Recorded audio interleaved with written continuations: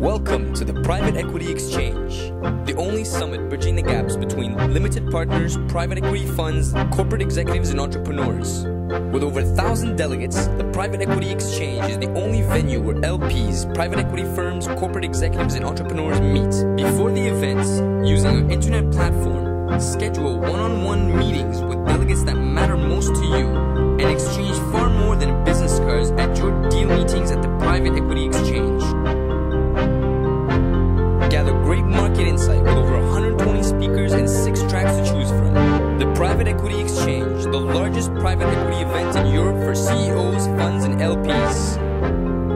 You are looking at venture capital, serial entrepreneurs, emerging technologies. Introducing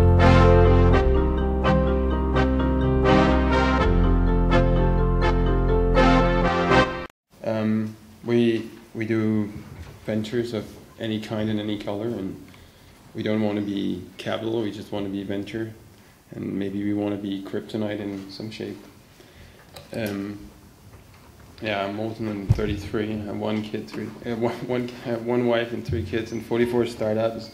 I only have one public stock since I know how many strange things are going on in small companies. I would never dare to have a big company stock with more than 2,000 people in it. And all we do is risk. Of course, that's how to do what we do, and we don't claim to have a big insight. Basically, I'm a marketeer, and I've been doing sales and consulting all my life, to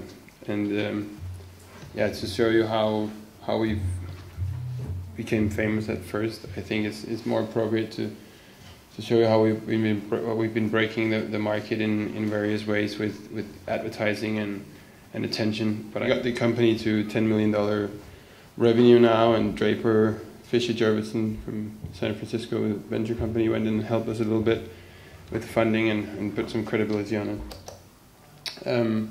Basically, at LundKenner, we try to add value. We put in technology insights, marketing and branding, recruiting and customer and partner introductions and strategy planning, and we also have access to capital, and we don't want to be anything but what we know about. We have started companies. We've started 40 or 50 companies, but most interesting is Seco, which we launched 2 months ago. It's commission-free stock trading in the US. It created quite a splash when it opened, and still gets a lot of traction. It's a very interesting company. Also, we've invested in Polar Rose. You're going to see if you're really into tech, you're going to see this company all over the next year or so. It's a new way of search. It's really, really interesting. We're into SIP. It's mobile backup. It's also exploding right now. We've also been helping a very interesting biotech startup. It's called Arisa. They have a gene-modified plant that can actually detect if there's a landmine. So if you put this seed on the ground and there is a landmine, the seed will become red and not green. It's simply a fantastic company, and we're really proud to be part of that. We have Maxton, the biggest Chinese browser, also a company I founded with a Chinese guy who did it, and we took in some capital, and we're not $65 million now, it's 72 or 73 million. We take Charles River venture partners in from the Valley as well. I've started from the scratch Spleak, which is a chat robot. It's a 21-year-old girl from New York. She's AI, she's artificial intelligence. And she gets 20,000 new people who add her to their buddy list in Messenger every day. And we're just taking in a big VC in the US as well. This is really, really crazy. And you guys have no chance to understand it because it's a teen world, and it's exploding. They are only on Messenger. It's so weird. And I was a part of Skype. I put in 50,000 and took out quite some. And to support our own operations, we've created a consulting company.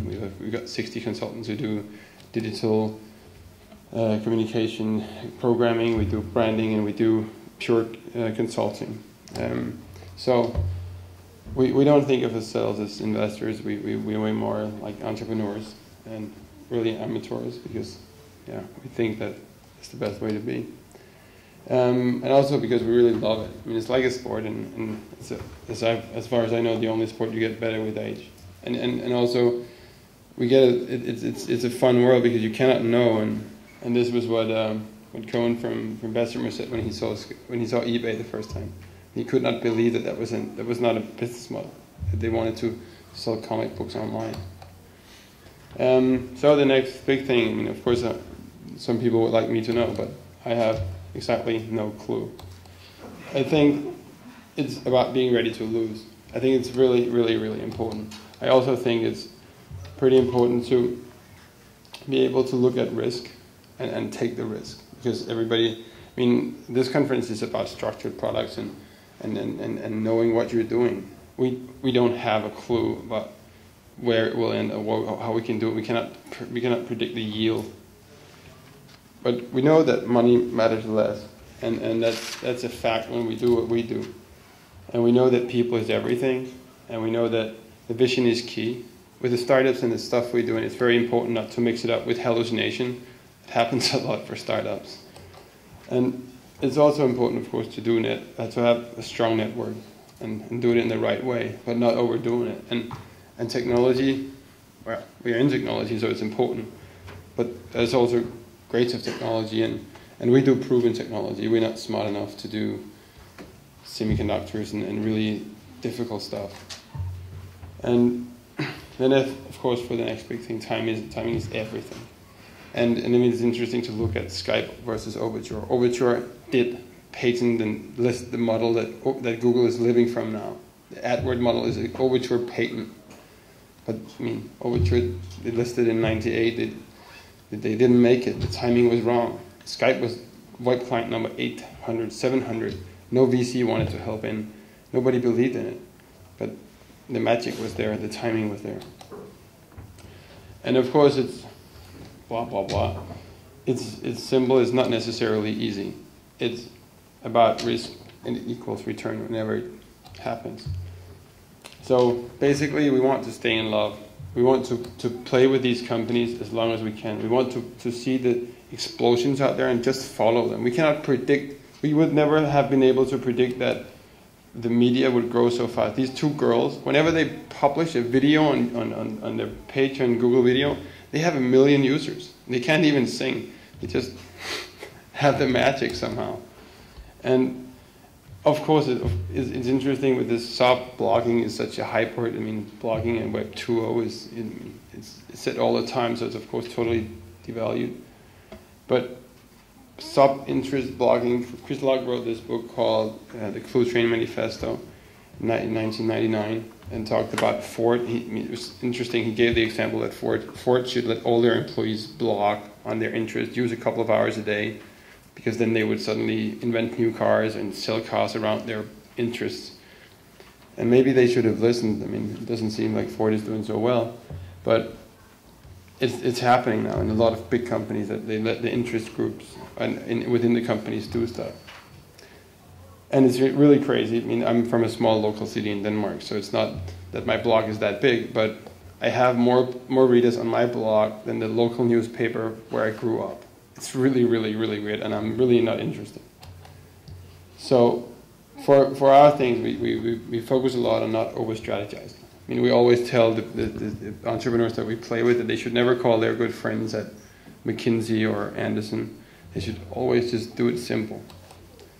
And we're very much about hiring very fast. We don't have to fire fast, but if you have the feeling, you have to fire fast as well, and you have to act a lot and really fast and buy into it and believe that you miss all the chances you don't take. On the other hand, you have to be really, really careful not to take the wrong chances. And also for the players that in the startups we help, we warn them a lot not to believe in that press will build their company. It's becoming a common thing for small startups, especially, that if they can get mentioned somewhere, they think they make it.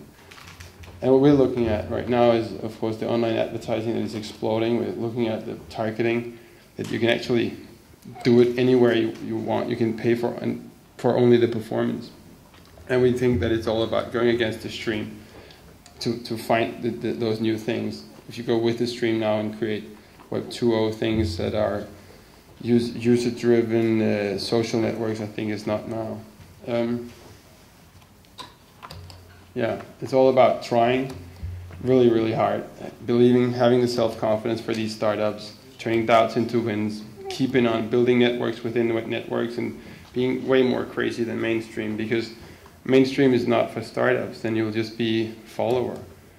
And of course, for these companies and everything in the real startup is about being both knowledge and hobby and interest, because it's 360. I mean, we have these 4 small guys, 37 signals.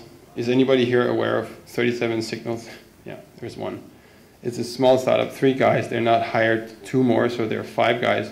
They have 250,000 subscribers to their 3 or 4 web services. It's collaboration service and a small to-do list. It's just online web applications.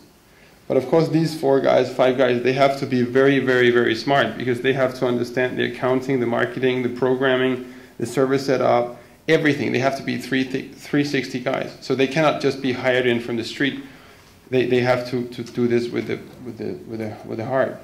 And of course, it's about being extremely positive and look for good people, collect them, keep collecting them, because good people can easily create. I mean, they can take a bad idea and make it good. But the problem is bad people can easily flunk a very good idea. So from the investment part, or whatever we would have to call it, I think it's important. Of course, any startup needs help from smart people, but not, as I said, take over from smart asses.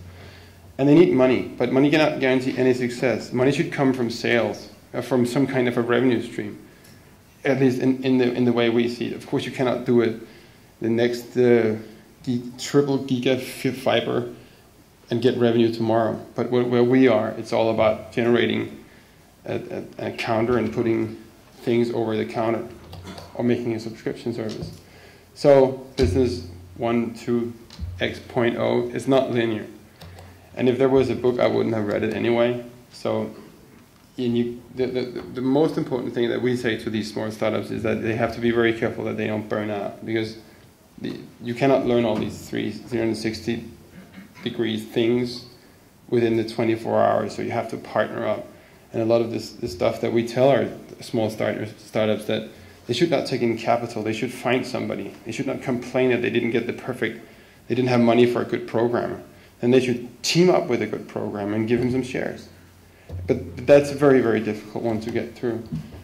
And of course, you have to remember that, man, more than 7 out of 10 startup fails. And from our perspective, I mean, yeah, we're setting up in Copenhagen, Amsterdam, Tel Aviv, Delhi, and Beijing, and we also would like to have something in Rio, at least to look at the girls there.